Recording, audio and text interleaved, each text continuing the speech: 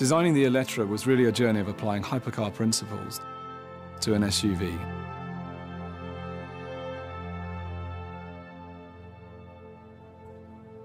The cabin on the car is set forward to really give you a strong sense of the mid-engine proportion that everyone recognises Lotus for, and it gives you a really strong indication that this is an EV. The sculpture of the car is really dominated by the bold muscular fenders over the wheels that emphasise the power. The vehicle has a really planted stance. We've managed to achieve this by elongating the wheelbase and creating the effect of very, very short overhangs. We have one dynamic line that flows all the way from the sharp line at the front through the side of the car, culminating with a light blade at the rear of the car. The sculpture of the car is really defined by the idea of it being carved by air.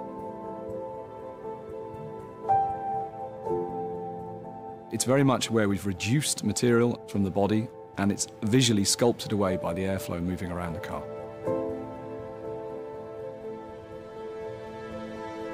The interior represents a bold, fresh statement for Lotus.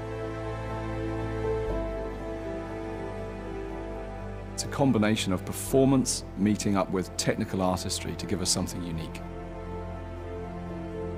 Dynamic lines divide the interior space, and they give us this really strong sense of precision and technology.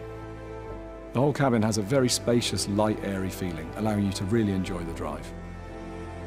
The ultra-thin wing profiles define the interior theme, and beneath that there's a ribbon of technology that runs across the car. The interior is driver-focused, and we are demonstrating our belief and conviction in the role of technology to truly make it a Lotus. Progressive, fully electric, a fantastic lifestyle product.